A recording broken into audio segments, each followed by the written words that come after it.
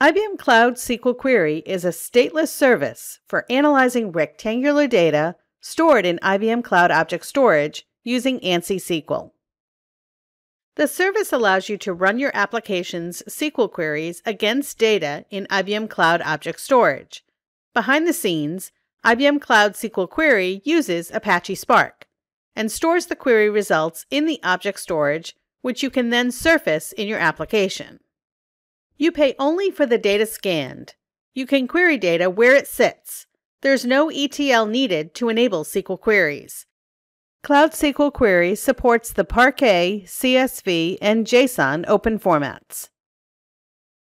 Let's look at some typical use cases for IBM Cloud SQL Query. You can query server logs, clickstream data, IoT messages, or raw analytics events.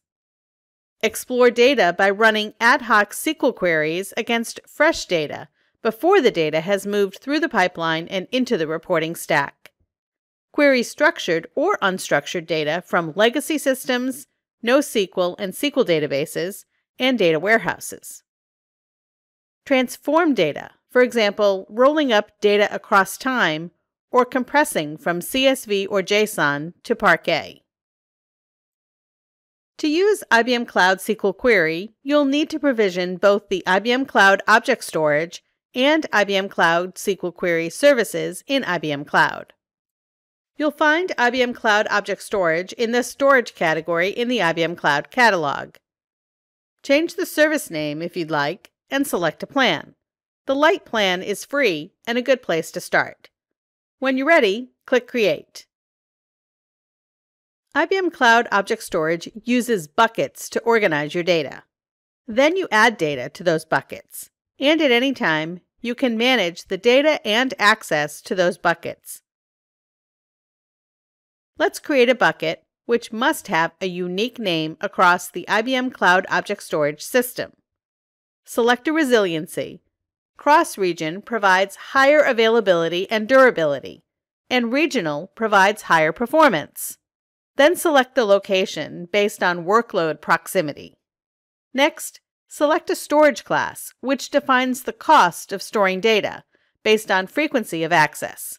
Standard indicates frequent access. Vault is for less frequent access. Cold Vault is for rare access. And Flex is for variable access. Key Protect allows you to manage your own keys to encrypt a bucket, but is only available with a Key Protect service. When you're ready, click Create. On the Bucket Permissions panel, you can manage access to buckets using AIM policies. That's Identity and Access Management. Also note the endpoints. You'll need to know the Cloud Object Storage endpoint to later access data in the object storage and store data in the target object storage bucket. Now you're ready to provision the IBM Cloud SQL Query service. You'll find it in the Data and Analytics category in the IBM Cloud catalog. You can change the service name if you'd like, and then select a plan. When you're ready, click Create. Once the service is provisioned, you'll see the service launch page, where you can access learning materials, service documentation, and the REST API documentation. You'll need the instance cloud resource name for API calls, and you can access that from here. You can also launch the IBM Cloud SQL Query console.